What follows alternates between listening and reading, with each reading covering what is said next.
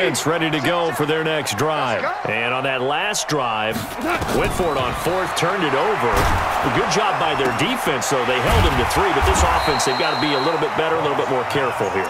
And sometimes when you see these calls on fourth down, when they decide to go for it, it's not you can keep people a little bit off balance and guessing because you don't have to throw it.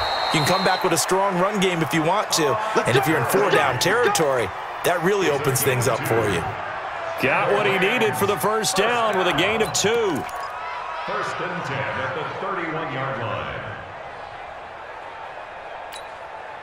Line of scrimmage, the 31 now on 1st and 10. Let's go, defense. Goff turns and gives to Gurley. And he's got a good gain of 7 up to the 37. Hold on.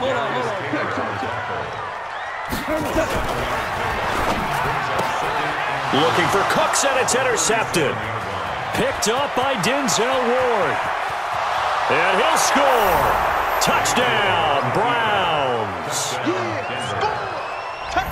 That was an interception, but on the field, the guys who are picking it off, they're not saying that. What word are they using? It's Oski. And that means catch the ball and go the other way. That's your vernacular. I've never heard anybody say Oski. Ask around. They'll tell you. Austin Seibert on for the extra point.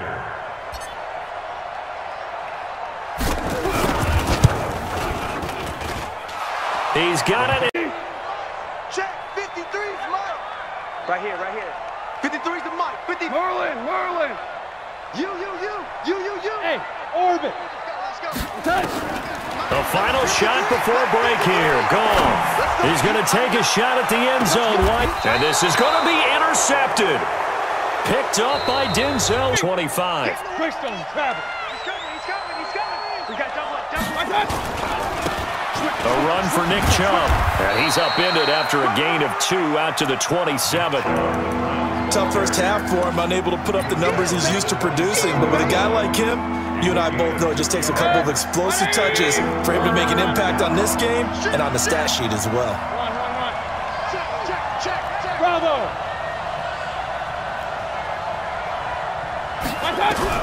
On 3rd down, Mayfield.